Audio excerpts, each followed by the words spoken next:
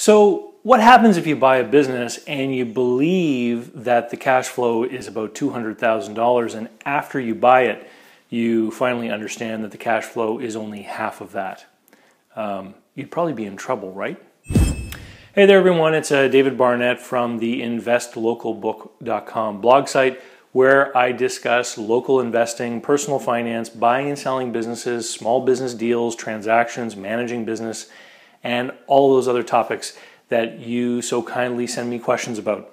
Today, I want to talk about the problem of double counting income because it's come up with clients in the last month or so, actually 2 different occasions. So I know this is a problem that exists out there. And it has to do with ignorance about accounting and financial statements. First though, if any of you out there have read my best-selling book, Invest Local, and you are interested in learning how to actually put together deals and all the paperwork involved in that, my localinvestingcourse.com program, the How to Do Local Investing Deals from A to Z course, is actually going to be discontinued as of June 30th, 2016. So if you wanted to do the existing self-study program, you need to go and buy it right away. It's going to be replaced with what in my opinion, is a much better program.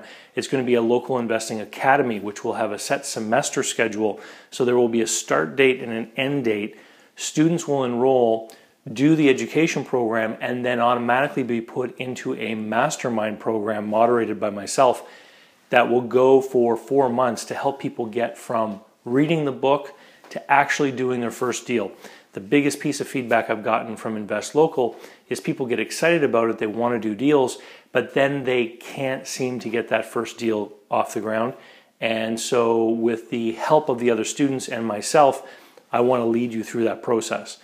There's also going to be a private Facebook group for the students so they can interact with each other, and a graduates group so that all past attendees of the program are going to be able to congregate and talk about deals and talk about experiences. So it's going to be a fantastic program. It will require a bigger investment than the current course, which is why I'm advising people that if you do just want to do the self-study program, you should go right now to localinvestingcourse.com and sign up and buy the program before June 30th, 2016. So let's get to the problem of double counting income. I've done several videos on this channel about how cash flow is the key to value for small businesses. That's what you're buying as a business buyer. You're buying cash flow. So there's videos on how we value businesses, and there's videos on how we make adjustments to the cash flow with respect to the owner's salary. So I'm not going to touch on those topics today. That stuff is in the video feed for this channel. So quick accounting overview. I've got 2 different statements up here on the whiteboard. I've got an income statement and I've got a simple balance sheet. Okay, so my income statement says that I have sales of 100. I've got a cost of goods sold of 50, which the difference is my gross profit. So gross profit of 50. I then have overheads of 30, which leave me with a net income of 20. Okay, so in this example, I've got a net income of 20.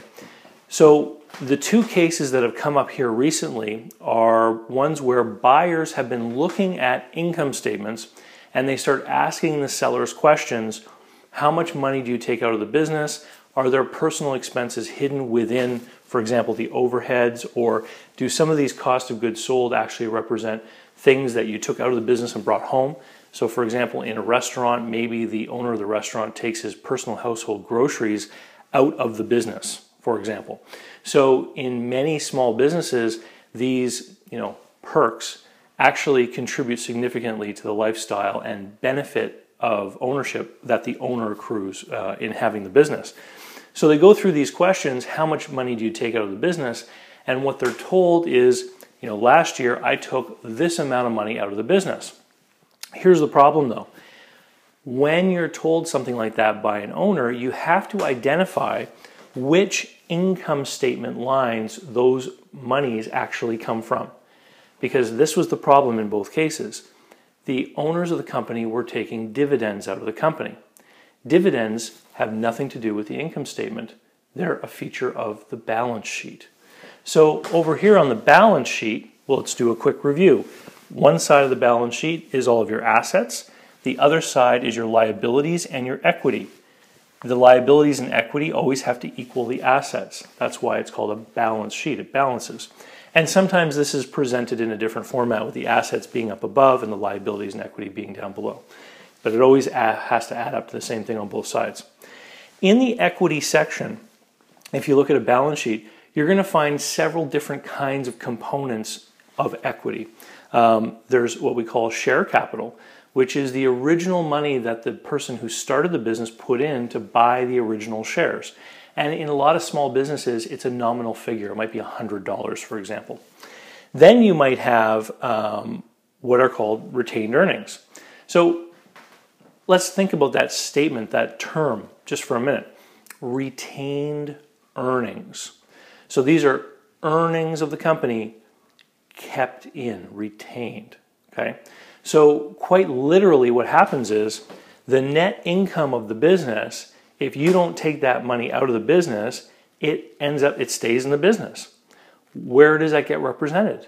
It gets represented in the retained earnings.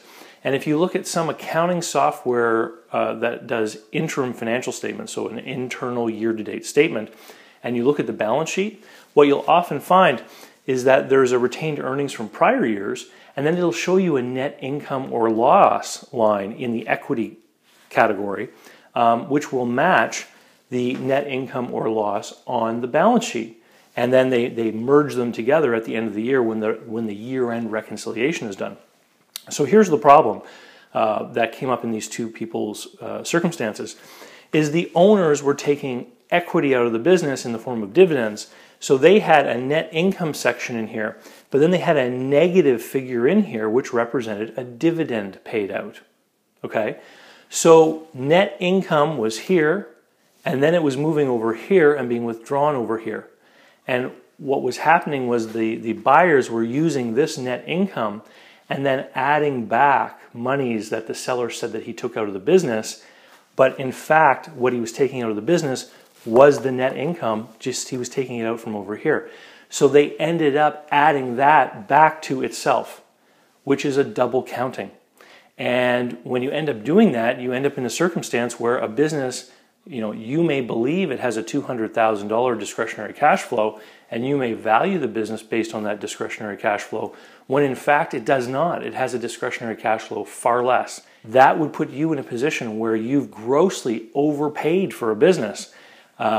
And usually by the time you get those accounting lessons, it's too late unless you have the right people working with you as you work through these deals. And of course, that's what I do. So if you ever want to engage with me to help you look at one of these deals, please don't be afraid to send me an email or pick up the phone, 506-381-8416. If you found the information in this video to be useful, please like it or share it depending on the platform that you're viewing it on. It's the only way that the systems that manage the internet have of knowing that the content is actually good and that people would enjoy it. If you found the information useful, you know that there's somebody else out there who needs to see this video. Thanks. Come by the blog site, sign up for my email list, get videos like this one every week in your inbox. I do not abuse my subscribers with tons of spam every day because I don't like it. Thanks, and I'll talk to you later. You made it to the end of the video. That's great. Why not come over to my blog site, investlocalbook.com, where you can see all of my latest posts and videos.